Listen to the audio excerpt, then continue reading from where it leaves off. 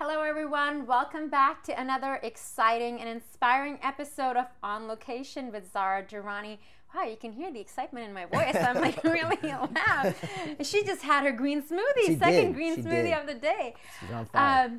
I am so excited to get this amazing individual, artist, actor, filmmaker, writer. He has been in so many of your favorite shows.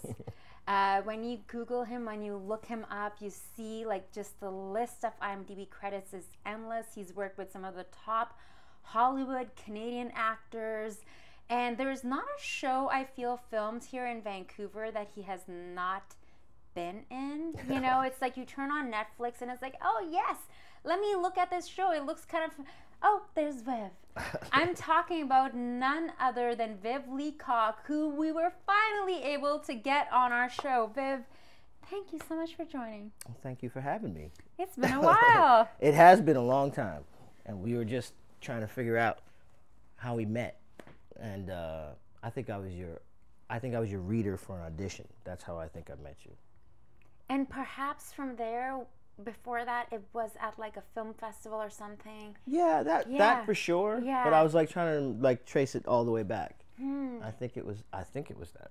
Probably. You're probably right. And you know, I was saying this earlier, you've always supported me in whatever I've done, like whether I'm putting an event together, a fashion show thing, something for the holidays. And we've stayed in touch over the years, even when I was living in Paris. Yeah. And just so great to witness your journey, but I always felt I got your support. Like you were always like, yeah, go girl, Yeah. go for it. Yeah. I'm proud of you. Yeah. Like, you know, just always getting the acknowledgement, and it's just so nice to hear that. And I feel like that about you and your career. I was watching Louder Milk, like this show that is here. Everyone's talking about Louder Milk. Yep. You know, it's Yep. like a lot of my friends are talking about this, and seeing, I'm sitting there casually, just, you know, I'm like, who's that? Ah, that's Viv! Tell us about working on that show. Yeah, Louder Milk, first of all, it's a very strange name. So Louder Milk is the last name of the protagonist. His name is Sam Loudermilk, played by Ron Livingston, the incomparable Ron Livingston, such a great dude. So Peter Farrelly, so from the Farrelly Brothers, Something About Mary, Dumb and Dumber. Iconic movie. Iconic. He's one of the guys behind, so Bobby Mort and Peter Farrelly put this together. And Bobby Farrelly's there as well. No pressure at all. No pressure. No pressure. But like, you know, in an ensemble cast, yeah, it actually does take the pressure off a bit. Like there's a bunch of us. But working on that show with my man Will Sasso, from Mad TV, from a bunch of other projects, he is probably one of the funniest people I've ever met in my life. And I did stand up for a couple years and been around Eddie Murphy and a bunch of other people, and Will Sasso legitimately, all we're trying to do, all of us, is just to not laugh at what he's doing, because he's brilliant. He is incredible on that show. And working with the Farrelly Brothers and Bobby Mort, it's just such a collaborative situation. They're all so supportive if you have comedic ideas, if you know, if there's something that's going to make this a little more real. Because the show deals with, you know, a touchy subject. It follows an AA counselor, played by Ron Livingston, Loudermilk, and his kind of band of misfits that he helps get over their addictions while he is trying to get, you know, stay sober. And they just let us all throw our 2 cents into character development and Did you go to any meetings to like research, or like no, you guys are? No, we're, you know, some of us had experiences with people, you know, in our lives that had gone through addiction, and so, you know, some of us use that, and ultimately there was actually an actor on the show who he had his own struggles with addiction and ended up actually relapsing While filming. at the end of season 1, and like we address it on the show, and it's a you know, it's a great story. He went and did rehab, and he's all better now, and when we go again, because we're gonna go again, he's gonna be back on. So we take it seriously as much as we're having like a huge laugh, and there's, you know, we make sure that everything is on point when it comes to that. So I'm sober, and you know, so a bunch of my friends were talking about, and we were like in like a group chat, and I go to meetings as well, and they're like, they're taking pictures, and but that's it. It's funny. Like people can share their most dark things, and you all laugh together. You know, it's not like it's. Because now you're in the solution. You're not, and we understand each other. Yeah. So I'm just so because originally I started watching the show on Prime. Yes. And then now it's on Netflix. And it's like boop, you turn on Netflix, and it's like I'm like, yeah, look at you go, babe. Top 10. You know, yeah. And it was filmed in Vancouver. So with everyone, I like to backtrack. It's a little bit of inside the actor studio vibes. James Lipton, I'm channeling my inner James Lipton. Let's go. Yeah. I like to hear, how did you get your start? Did you always know you were going to pursue this career? So my older brother, Richard Leacock, he's an actor as well. And Rich was always an entertainer. So when we were really young, he taught people breakdancing. He could dance exactly like Michael Jackson, and so everywhere we went, there was always some sort of reaction to us. I knew I wanted to be an entertainer by the time I was 8 years old, but stand-up comedy, that's my first love. And in particular, Eddie Murphy was like, I idolized Eddie. I put on another level. So just like he idolized Richard Pryor and would like walk and talk and joke like Richard Pryor, I did that with him. I like, it's interestingly enough, I don't swear in real life, so it always made imitating Eddie Murphy a little difficult. So I was like the clean version of Eddie. And so I knew I wanted to be a stand-up comedian or some sort of entertainer. And I also was a singer when I was a kid. So wow. Yeah, so it was some it sort was of in your blood. It was in your genes. Like you were meant to be a performer. Definitely, because like as much as it's not something that my dad ended up pursuing in his life, he could have been like a Sidney Poitier. He could have been like a Lou Gossett Jr. He had all that charisma. My dad, he was one of a kind. But he didn't. He did what he had to do, work and support the family. But that left my brother and I able to go pursue our dreams, and it was really my brother who was pushing me to become an actor. I just was all about comedy. I found one. It was a New Year's Eve party when I was 8 years old. My family, we were over at my aunt's place, and we all started telling jokes. And my brother and I would always do this thing where we would recount instances where our mother it was chasing us because we did something stupid. And so we were telling funny stories about like basically getting our parents upset. And eventually it started with my brother and I, and then eventually it was just me telling stories. And I was looking out at the crowd, and my dad sitting watching me. And my dad was like the ultimate storyteller. If there was a party, my dad was telling jokes, telling stories, making people laugh. He's like crying, they can't control themselves. So I was copying my dad, making the whole party laugh, and I connected with my dad, and I saw him see me, and it just did something to me. Like I love this feeling, and so yeah, that's why I wanted to pursue being a stand-up comedian.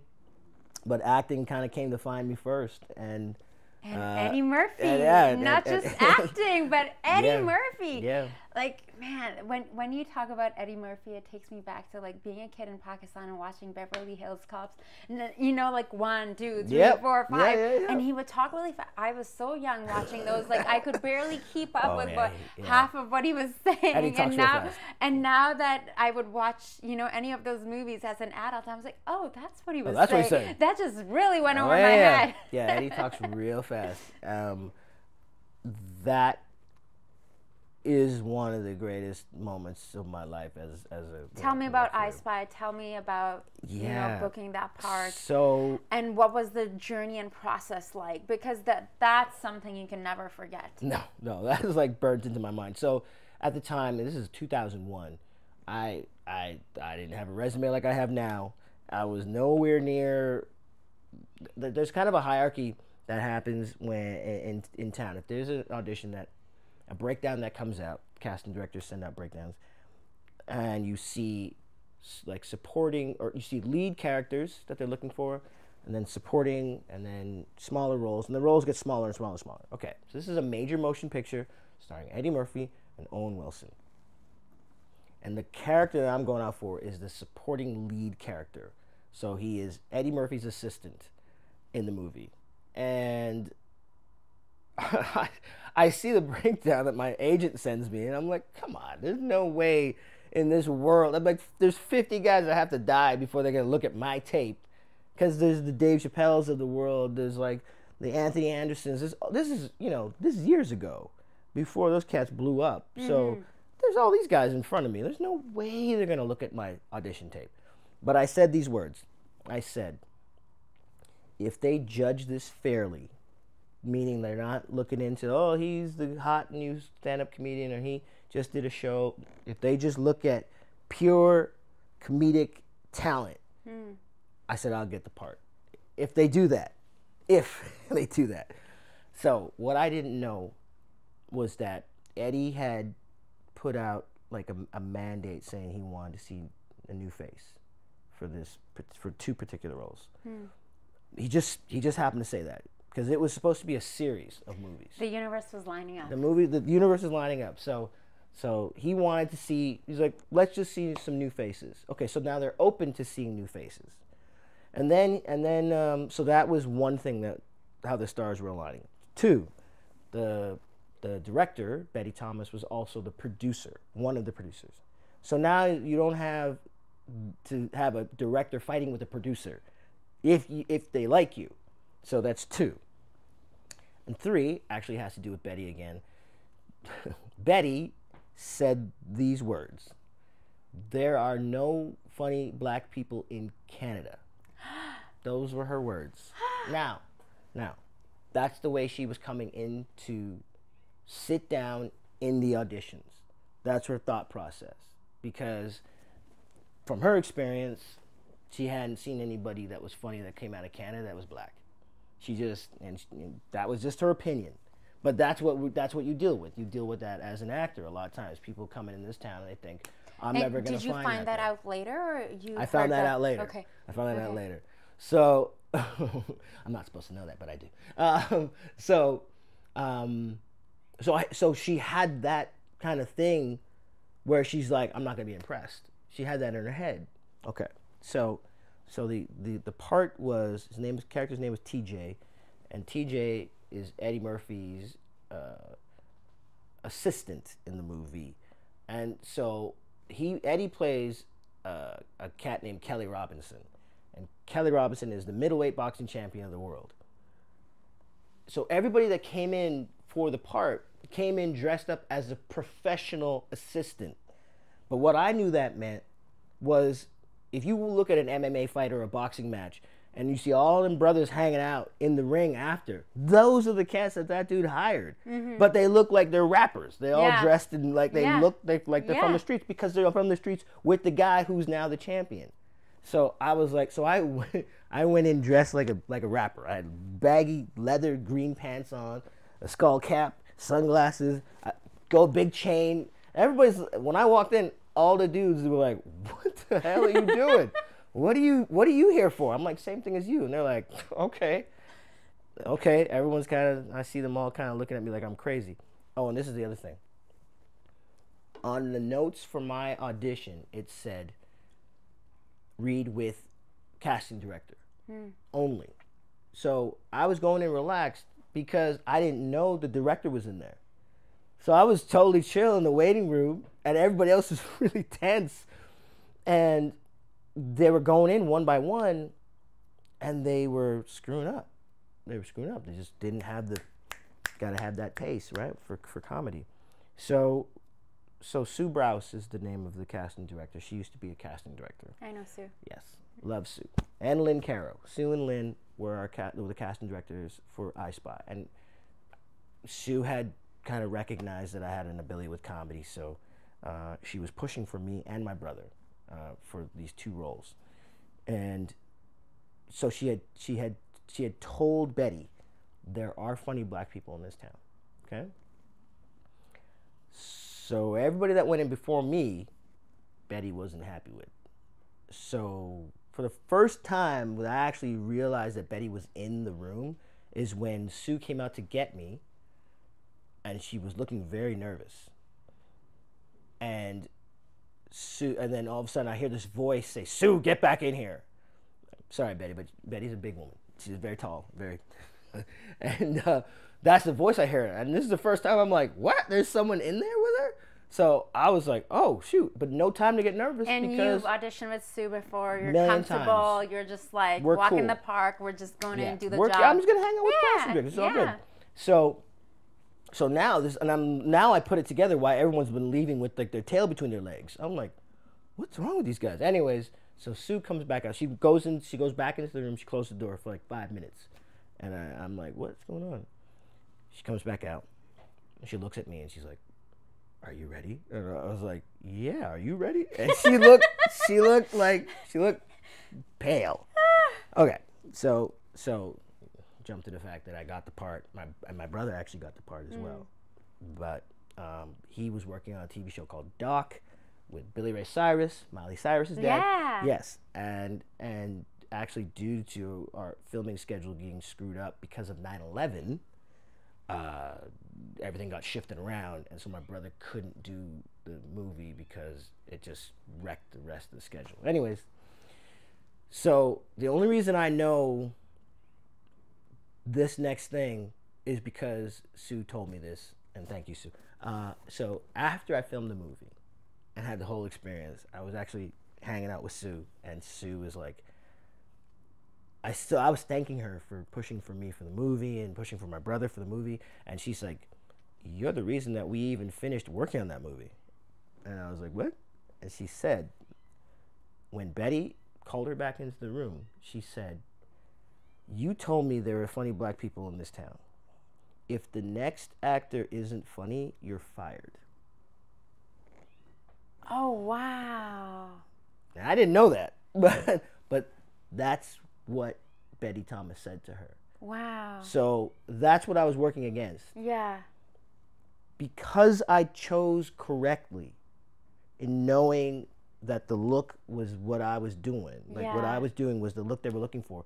When I walked in the door and she saw my leather pants, I remember she was like, oh, nice pants. And in a normal situation, if it wasn't an Eddie Murphy movie and I wasn't so kind of out of my head with like nerves or whatever, I would have known that that's it. I got this. I would have known right then. But of course, I still am going, there's like thousands of guys that are going to get this part from Los Angeles, from New York. There's tons of guys that are going to do this. I just disregarded her statement. Normally, in a normal audition, I would have known right there, I got this. Because you like my look. And as much as it's about the acting, it's about the look. A lot of the powers that be, they don't really have the imagination sometimes to imagine this person they're seeing in the wardrobe that's going to be necessary for them to pull off the part. And so when you come in, that's why wardrobe is important. When you come in looking the part, they see it. That's the guy. That's the girl.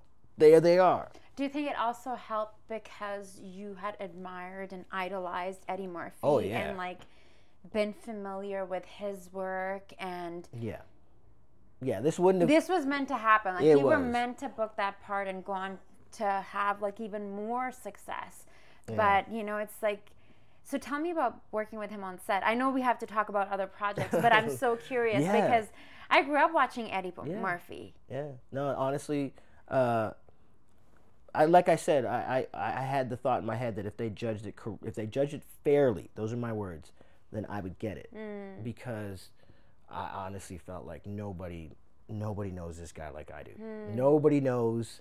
So I went in there doing my best Eddie Murphy. That's what I did for my audition. I was doing my best, like the timing, the ad libs, all of it. I was doing it all, and yeah, I won Betty over, and when I left the room, this is also, I'm not supposed to know this. When I left the room, she went crazy, and she was like, "I can't believe we found him here. I can't believe it. Oh my God, I can't believe." And she's like, she called Eddie Eduardo. Eduardo's gonna love him. Oh my God. So, and the thing that made me very confident walking onto that set was that Betty told me once I got the part. My brother and I both got the part. We auditioned together, and they gave us the part. Once we got it, she told me, Eddie approved this video. He watched your audition, and he's like, those are the guys. So I knew he liked us, and thought we were funny. And unfortunately, my brother couldn't end up doing the movie, so I went on to do the movie once it all got rescheduled. And the first thing Eddie said to me on the first day of filming was, "You're real funny, man. You're real funny." To get that from Eddie Murphy, you're like, just 1 second. Single tear. Good. Like, Yeah. I don't think, did we have Blackberries back then? You're like, I need Oh, to yeah, we had record Blackberries. this. Okay. Yeah, I had nothing to record I it. need to like, could you just say that one Yeah, more 'cause time? say it one more time. One more time. Eddie Murphy said I'm funny. Like, I could literally be in court for having murdered like a bunch of people. I'd be like, no, you don't understand. I didn't do it. Eddie Murphy told me I was funny, so there's no way this is not funny, right? No, you're going to jail. No, honestly, you cannot. Nobody can take that away from me. Nobody can take that away. Which makes it difficult when I'm doing comedic auditions, because I'm like, I know best. I'm like, that's not funny. I'm funny. No, anyways. We had a great time. He was so generous with me. I have this image in my head of Eddie Murphy sitting on an apple box between two cameras, like scrunched down between the two giant cameras, doing off-camera lines for me. And the director was like, "You don't need to do that. You're stand-in, Roger. He can do it." And he was like, "No, I'll do it. And he never does it for anybody. Wow. This is what, for big stars, yes, but like some cat who just booked a part from nobody knows. But he liked me. He thought I was funny, and Eddie's kind of got an eye for funny people. Chris Rock being one of them. He's the guy who basically discovered Chris Rock. He puts people on. Dave Chappelle. He put Dave Chappelle on in The Nutty Professor. Dave Chappelle is in that movie, and that's what helped, propel Dave Chappelle. Eddie is that guy. So when he gives you a nod, man, there's a whole generation of comedians where if that was the guy who told you were funny, you're funny. There's no two ways about it.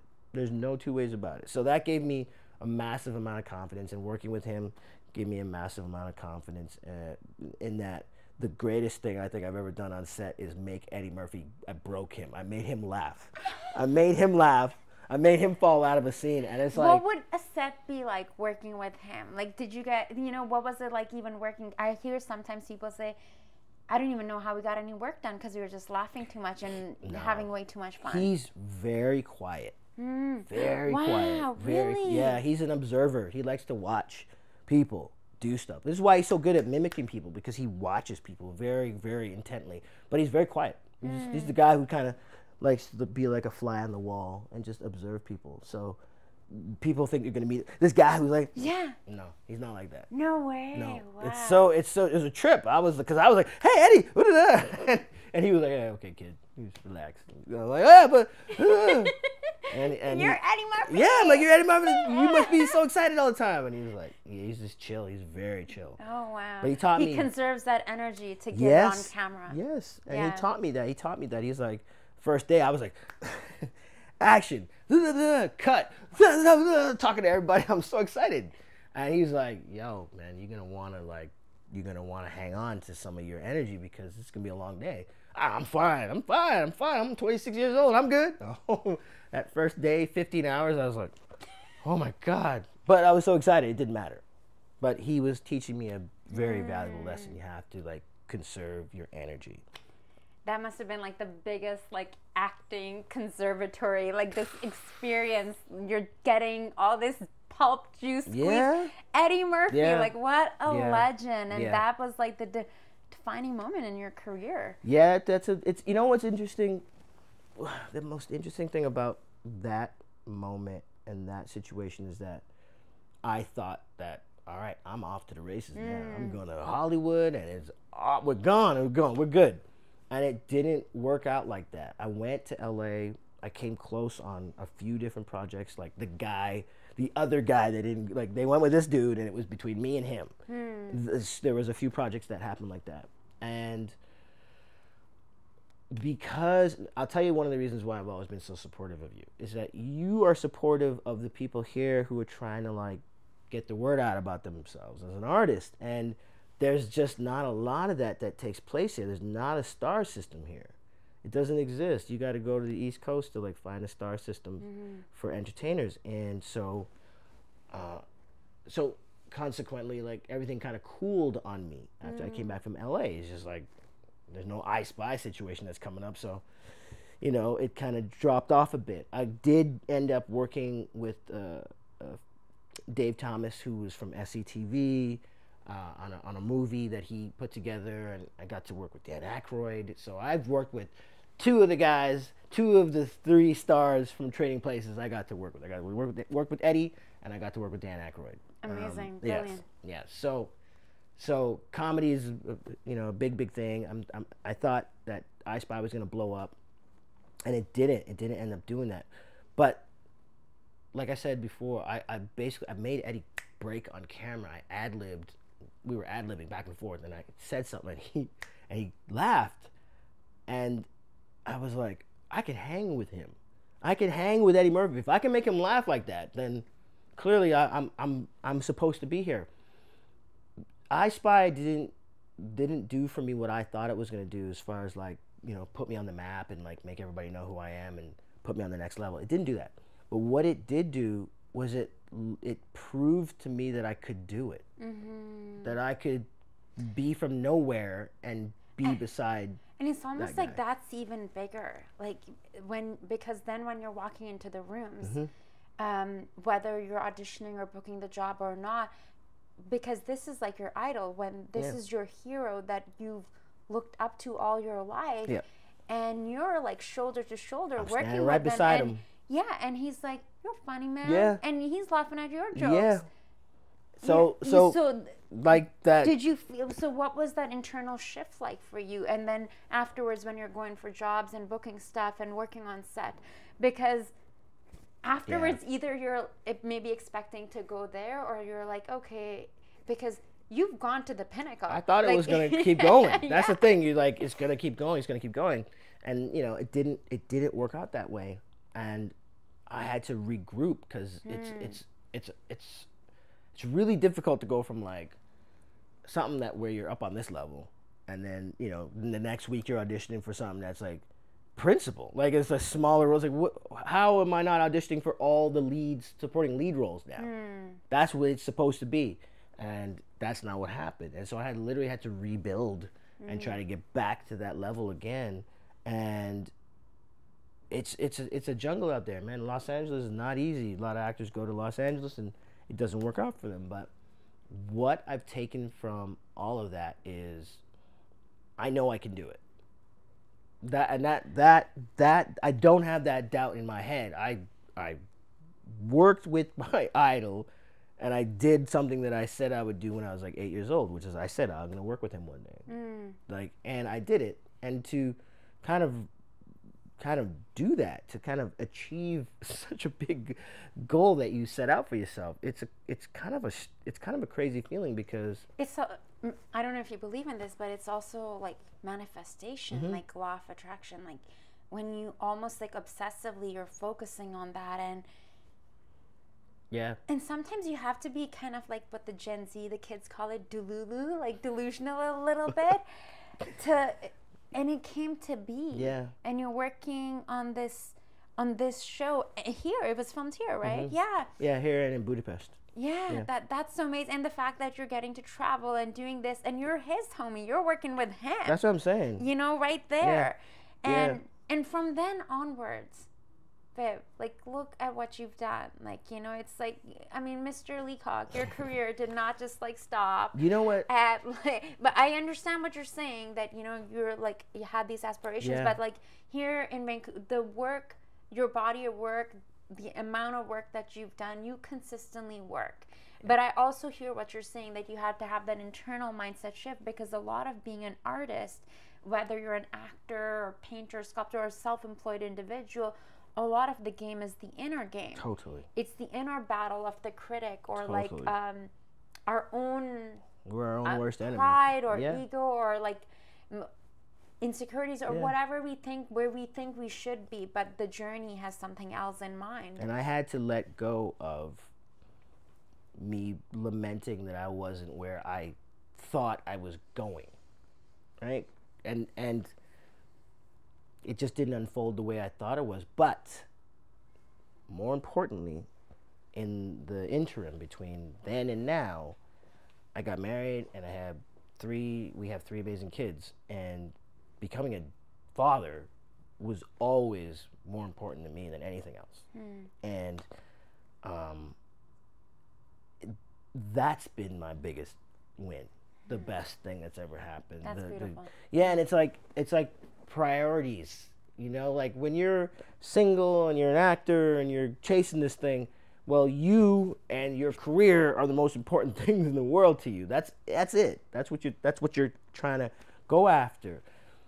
But I knew that as an actor, what's going to make me way more interesting is if I have a life. That's the deal. That's what we're tasked to do. We're supposed to be able to replicate life. And it's really difficult to do when you only get so far. It's the reason why I never believe Leonardo DiCaprio anytime he plays a dad. I don't believe it. He dates people he's old enough to be a parent of. How am I supposed to believe this dude's a father? I don't believe it. I think Mark Brandon... Love Mark Brandon. Yeah, he wrote this book many years ago, and he kind of says something similar, like when I was taking classes, and you know, and it said something like have your different hobbies and passions, because I was one of those people just like obsessing with that intensity of the, you know, wanting to move and like all because you have to. Yeah, and then but. Versus when you go out there, you're busy living your life, and some of that obsession kind of releases and you soften. And I'm sure, like, being a husband and father to your children, like, I love seeing the pictures I saw on your Facebook. I sent a little heart, you know, with your wife and your kids, and these beautiful, it's just a different element that, you know, that hunger for it. Versus I'm sure now that you're booking parts, you're just like, you have so much more going to you. And I'm sure so many actors must come to you asking you for like advice on, you know, whether, I think also like BIPOC actors, like I feel like that's also because you've been in this industry long enough, and you know, it's like today I was like going through your IMDb, and I was like, okay, and I'm seeing all these pictures with all the peeps. I'm just like, oh wow, damn. And you know what I admire about you, Viv, is like your humility. You're always just like, you're just so, you're like, it's just a thing I did, you know, Like, from the moment that I met you to now, like, I was like, okay, he's Mr. Netflix now. He's Mr. Loudermilk, you know, here comes the star power. Yeah, man, you know what, this is what, so all three of my kids everybody's in the industry, everybody's an actor, and my poor wife. She has to deal with 4 actors now. But like, Always busy running lines. It's so busy. Everybody's running lines. Is there wall painted blue, one painted gray? No, we literally built a studio in the back. Of course you did. It just we makes had sense. to. It just makes We had sense to. for actors. We had to. How is it lit? Everyone's like, tell me how is it lit? Don't talk because someone's got an audition. That was our house before we had the studio. So I say to the kids all the time, I said, look, I'll tell you what we're doing here as actors. We are people that are able to stand up in front of a camera and a room full of crew and cast and pretend. We're able to drop into a character and play with the imaginary circumstances and make sure that there's stakes behind everything we do. We're able to do that. I said, so what are we providing? We're providing a service. The service that we are providing is we are here to help the people that are out there in the world that do all the other jobs that we don't do, who have real stress on their minds because they're operating on a baby in half an hour or the next day, or they're, repairing infrastructure so that people have clean water. They're doing stuff that is saving lives. There are people like that in the world, and we give them a break. That's what we do. We're not here to become famous or to have the last say or word in anything that's going on the planet. That's not our gig. What we're tasked to do is take this natural ability to be in front of a camera, and it doesn't weird you out to the point that you want to jump off a building, because people's worst fear is public speech, but not mine and not yours. But so many people can't do this thing, and they don't want to do this thing, which is why actors and artists so people prop them up. They prop us up because they're like, I could never do that. I could never do that. I wouldn't want to do that. So yes, we have this ability, and we should be very proud of the fact that we have this ability, but it doesn't make us better than anybody else. It just makes us the ones who are helping people have a break. That is what we're doing here. Yeah. That's it. So I can never get a big head because there are people out there doing something that's far more important than what I'm doing. I'm just a part of their process rather than the other way around.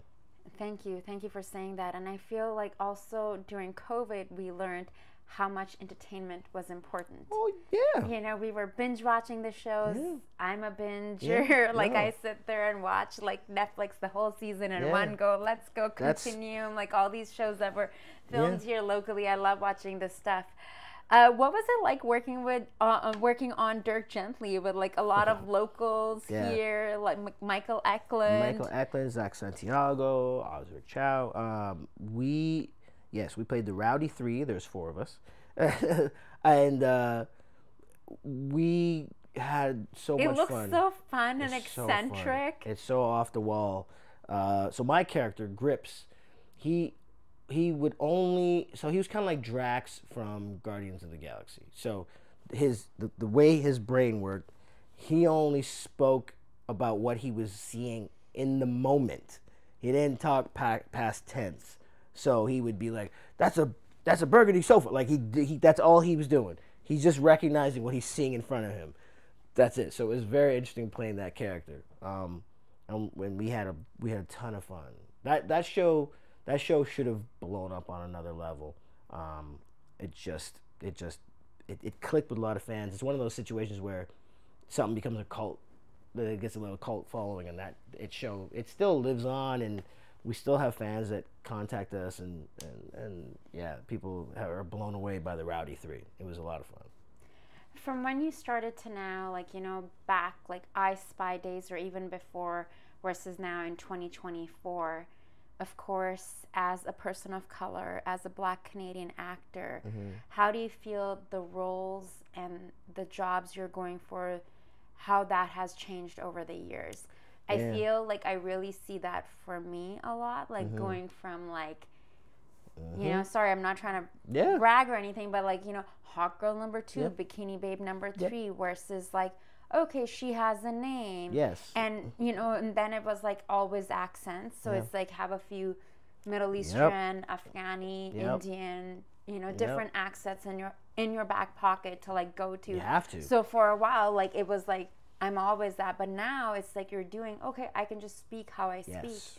So how has that journey been like for you as a performer? Yeah, honestly, so I started acting when I was 17, and it was on a show called Neon Rider. Neon Rider was starring the late Winston Reckart, and it was a show about troubled teens and the group of adults that kind of like open their hearts and their time to make sure that these troubled teens have a place to you know, these urban kids have a place to kind of go away. We go to this ranch and, like, you know, hang out and try to, you know, not be so angry. And so that was the first gig I ever got, and it was the first audition I ever did. Booked the part, recurring role, cool. So I'm like learning on the job basically. And back then, I acted for about, I was on that show for like a year, and then everything I did after that audition was like some of the worst writing for a person of color that I've ever seen. Like every audition I went into, I was getting these sides that were horrific. Like, I don't know who wrote this, but no black person in the world would say this. Like, and I'm walking into auditions and I'm just getting angrier and angrier and angrier with all of the material that I'm going in to read for. And I actually ended up walking away from acting because I just was like, I don't want to portray another black person in a demeaning light. I'm not going to do it. And that was 90% of the stuff that was being written for black people was like mugger, inmate, thug, like everything that you could get an opportunity to do as a young brother in town was like something that you wouldn't want to portray. You just wouldn't want to. But that was the climate at the time. You know, I was 17 in 1991, so we're talking like Rodney King riots and all that stuff. That's what's going on in the background of me getting into this industry, and that's what the world is looking at, and that's what the world is like at the time. And it was just too politically over to one side for me to be a part of it. So I literally walked away for like 7 years. I didn't have anything to do with acting. And then came back. I came back when I realized that I can't change things from the outside, but I can change them from the inside.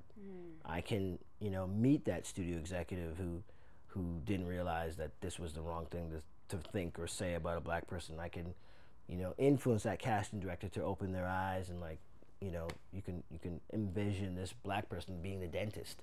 Because when I say that, people, you know, people have never seen a black dentist. Like, I'm literally saying something that there's 90% of the people I know have never seen. And it's a real thing. I'm like, have you ever seen a black dentist? No. Like, they never have, because you're not going to see it on TV. You know what I'm saying? Because it's just like somebody is deciding who represents all of these different things and if you go around the world, you meet everybody doing everything. But television and film has a different idea, and it's all about putting people in boxes. And so to break out of that box, you need the help of the people that are already there. They have to know that unless they open their eyes, this is not going to change.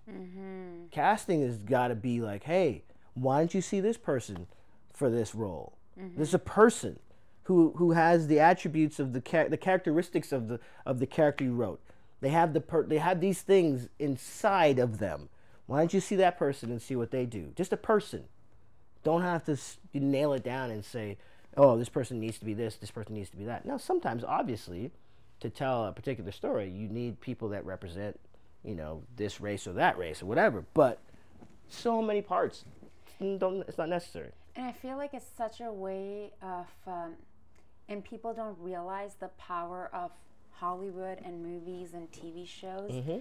For someone who was born in Pakistan, when I moved to Canada at 17, and when you see like a bad guy in a movie, and if the machine, you know, I'm an actor as well, but if the machine is showing you that someone from this part of the world is always the bad guy, that's what you think. If the individual wears this and this is what they look like, people around the world who are consuming this medium they are going to start believing that, even if they know that, yes, this is just a movie, it's make-believe. But when you show it over and over again through big Hollywood productions that are winning all these awards, and always the hero is, you know, Mr. So-and-so, like who would be who is a great actor, but who is a Caucasian guy, but then we have this individual who just happens to be of this fill in the blanks. You know, I'm not going to say anything. As we know, there's lots of stuff going on in the world right now, but of this belief and who looks like this, then everyone in the world, little by little, starts believing that, because that becomes a collective mentality. And that's how we, you know, it's like, so going from you when you were 20 something to versus now, and now you're writing. You're making your own projects. You can see my excitement. No, because you have to. You have to. There's depth. Look, you're never gonna have it that it's always gonna be lopsided, and so typically the landscape looks like the ones running it. That's what everything looks like. Advertising, you know, TV shows, movies. It looks like the people who are behind the scenes, who are in charge of deciding. That's what everything looks like. It looks like them. They're the ones in the position, so that they want to see their own stories. That makes sense. That's just what it is. You know, like, I don't think I could move to another part of the world, and that was, you know, has its own movie star system, and finds people who are going to be like, hey, let's make a whole all-black movie. That's not going to necessarily happen. It's not going to necessarily happen. People are going to they're going to work for themselves. So, and that's why it's so important for us to create our own work. So important. We have to, because you know, for someone to write the perfect part for me, I mean, it comes along every once in a while where, you know, again, the stars align, you find yourself standing beside Eddie Murphy, but like, I'm supposed to wait, you know, for that to happen again. That was a perfect storm of situations that lined up to make that happen. And yes, I had to have the talent and be ready, you know, when it came up. But I'm not gonna sit around and wait for that again. You know, like, I would rather try to take what I have now and help shape the way things should be going, you know, or go in the direction that things can go. I want the best person in the part. You know, if I write something, I want the best person. I don't care what the deal is. Again, like I said earlier, if the story is specific to a particular race, like, you know, I'm looking for someone to play my brother, well, they're gonna look like me. You know what I'm saying? It's just like, that's the way it's gonna work. But if I'm looking for someone to play my best friend, he doesn't have to look like me. So that's the thing. It's just, I want the best person, and an ensemble of amazing people around me. That's it. And I'm not about like, it has to be like everybody has to be black, or no. Showing the culture as it is. Yeah, let's do that. You know, it's like, which is like where we live, Vancouver. If you go to New York, LA, Montreal, all these places, like, I believe the same. It's like showing the mixed, but of course, like on our show, like, I really make an effort to like highlight.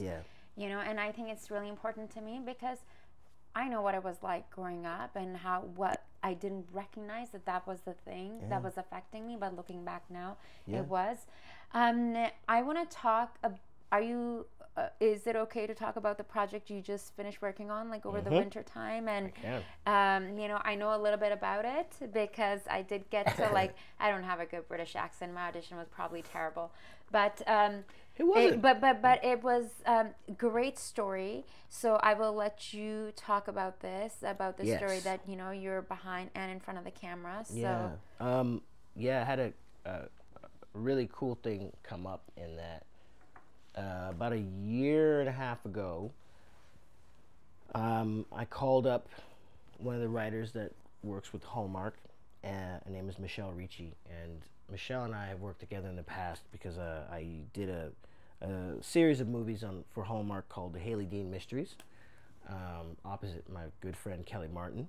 And Michelle came on as writer from, I think, the third episode onward, or the third movie onward. And I had never really. So I'm like, again, I got that whole Eddie Murphy kind of ad lib thing that I love to do, and I had never opened a script ever that I was a part of and had seen what I would say. It's always what the character would say, and then I change it a lot of times. That's what I do with stuff. I just make stuff my own. But this was the first time I opened up a script, and the way the character was talking, I was like, that's how I talk. Like, that's what word I would say right there. And she nailed my way of speaking. Like, she literally watched interviews and watched You're kidding. She really found my voice, and I couldn't believe I was reading a script that I didn't have to do anything to. I didn't have to change anything. I just couldn't believe it. And so we became real close, and so I called Michelle and I said, listen, myself and my co-star from When Calls the Heart, Natasha Burnett, she plays my wife on the show, like, we have an idea for... Which is the longest running Hallmark. The longest running Hallmark show. Wow, yes. When Calls the Heart. With Loretta Walsh. With Loretta Walsh, my good friend. Yes. Yeah, we're going to get her here as well. Yes, you come in, Loretta. A great ensemble cast. Yeah, juggernaut of a show. It's been on forever. And myself and 2 of my 3 kids joined the cast in season 8. Woo! So yeah, they hired my... It's a family affair. Yeah, they hired 2 of my 3 kids to play my kids on the show. And yeah, so with this project that I'm... so the name has changed, or it's changing. So it was called The Hunt for Love. I'm not sure what it's going to be called now, but it's myself and Natasha Burnett. Natasha is an antiques dealer who's trying to find the provenance of a locket that her mother, who was also an antiques dealer, was trying to find for like her whole life. And Natasha takes up the search. It leads her to America from the UK, where she ends up bumping into this guy. I play the sheriff of a small town named Wilmington, and whilst trying to find this locket, the 2 fall in love. So, The Hunt for Love. I love the name Hunt for Love. Yeah, I think it's cool too. But they want to go with something different. But Natasha and I had a great time filming the movie, and I'm really proud of this film because the feedback we're getting from Hallmark, they love it. They're really, really enthusiastic about it. It tested very high. Everybody's very happy.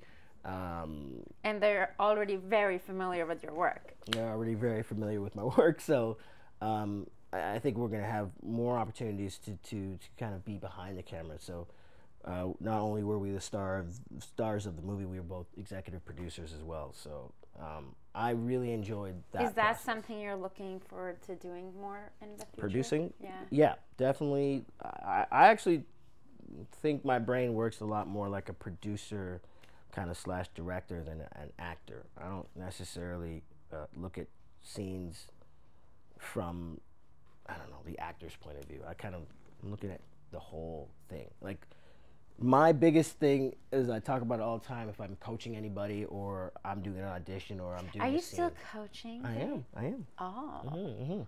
Oh. Well, now that you have my correct number. Yes.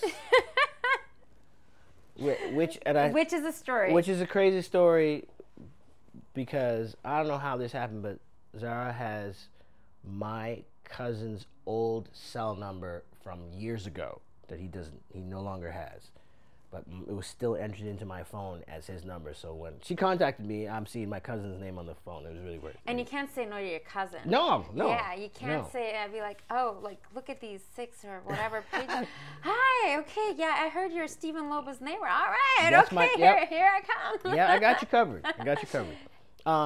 So yeah, working on the movie was amazing. Behind the scenes, executive producing or producing, and stuff, there's a lot of moving parts. There's a lot of work.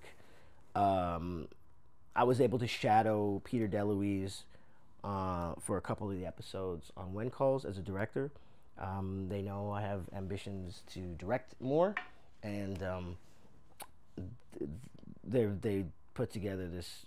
They put together a little kind of like a program for those of us on the show who want to direct. They allow us to shadow the seasoned directors on our show, and so myself and Johanna Newmarch had the opportunity to shadow a couple of the directors. So it's an amazing experience, and as an actor to kind of see all the stuff that happens before you get there is it was eye-opening. So the days that you're just acting, you're like, man, this is nice. You're like, totally changed my I don't have to worry about that. Yeah, because being an executive producer and actor on this movie, man, you know everything. Because there's prep involved in making movies, and actors just show up. We show up when everything is ready to go, but not producers. Producers are trying to make everything happen. You're trying to make your days. Trying to make your days. Like the biggest thing shadowing Peter and producing this movie has taught me is that time is you cannot mess with time. You have to keep your time on point. You have to. If you're a producer or you're trying to run stuff, you don't get it back. You know, on set, you lose time. That's money. You're burning money. So, so to all the actors, come prepared. Come ready.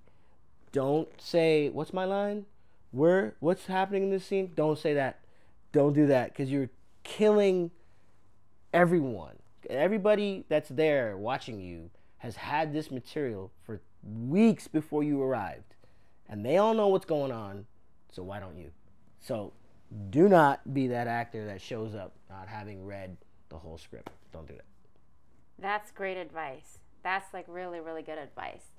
I want to ask a little bit, other than Eddie Murphy, is there someone else that you've worked with that you're like, man, this person was on my list of people to work with, and I can't believe I get to be here, work opposite them, you know, having like a bit of a aha moment, someone pinch me like this is happening. Yeah.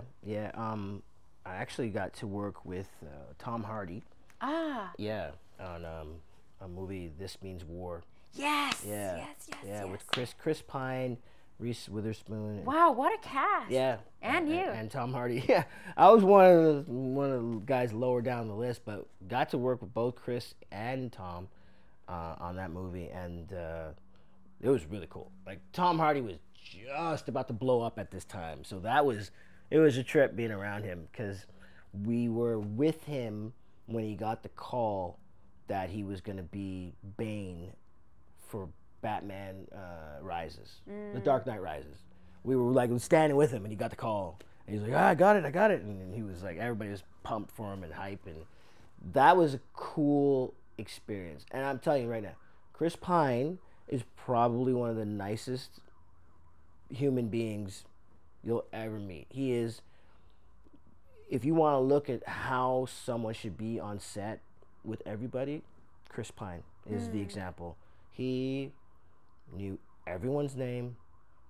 He looked everyone in the eye, please and thank you, kind to everyone, just spoke to the crew before shooting, after shooting, thanked everybody. I was just like, wow, this dude, this cat's the real deal. When we wrapped, he was like, everybody, myself and Tom and Reese would like to say a few words. And Reese Witherspoon and Tom Hardy were like, what? Like, what's happening right now? And he was like, come on guys, and he thanked everybody and thanked the director, and they were like, nobody does this. You could see it. They were just like, what's happening right now? But I took note of that, man. That's generous. Yeah, he was a good cat, and I had the opportunity to do the same thing on The Hunt for Love. I gave a speech to the crew and the cast before we started shooting, and it kind of hit me. I was so proud of putting together this film, because as far as the timeline, there was, you know, because of the strike that happened, this was some of the crew's first time getting back to work in 5-6 months, and they're on our movie, and I was so proud that I made a phone call and made something happen. I made a phone call. I called the writer.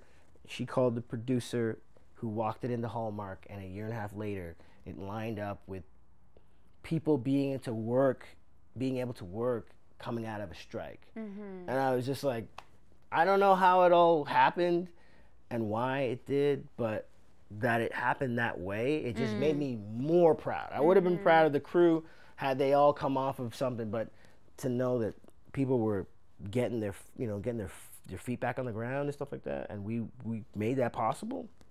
Yeah, it got pretty emotional that day, and even when we wrapped, I was able to say some words, and Natasha said some words as well, and yeah, it just really landed. It was a cool moment. I was very proud of that. Congratulations! I'm proud of you. Thank you. And this is inspiring for me. Before we let you go, Viv, Mr. Leacock, we would love to know what inspires you in life. Where do you draw your inspiration from? That's good. That's a good question. I've always said that, like I said earlier, I always wanted to be a father. My kids are the faces of my drive. Like, before I knew them, I knew they would be, but, in meeting them and being alongside of them for this ride, this journey, yeah, there's nothing I wouldn't do for them and my wife. And just trying to put that together and seeing those examples, it's not too often you see people that put family first in the industry, but that inspires me. I love it when people chase their dreams, but they pull their family along with them. That's inspiring to me. And a new generation of actors. Yeah. The show is called On Location. I would love to know, is there a particular location you like to go to in the city or surrounding area to restore, rejuvenate, or even just to get your inspiration? You know what? My wife and I did this yesterday. So our kids used to belong to a track and field club that ran up at UBC. And I don't know what it is about being up on the UBC grounds, but I am so drawn to that land. I don't know what it is. We always go in that direction, and we love just walking around. And we did that yesterday, my wife and I. We just went and we walked around the campus, basically. But like, we love being there. It's very calming, and I also love the Pacific Spirit Park and all that area. Yeah. All right. Well, thank you so much for taking the time to come out here. We finally made it happen after months of, Yes. negotiations back and forth with this superstar. Oh, No, I'm kidding. We're so glad. I'm just so excited to see everything you've accomplished. Great to have you here, and looking forward to working together. Yes. And then we'll be doing more of these. But honestly, you really inspire me, and I'm so glad we had this today. And thank you. So proud of you. Thank you. Merci beaucoup. Thank you all for tuning in. Make sure to watch his new show, Louder Milk, and of course, continue watching When Calls the Heart. And look out for the new movie, which is going to be renamed. Yes. It will be coming out soon. And until next time, I'm your host, Zara Durrani, and this was Viv Leacock. Thank you for joining. The show is produced with the support of TELUS STORYHIVE.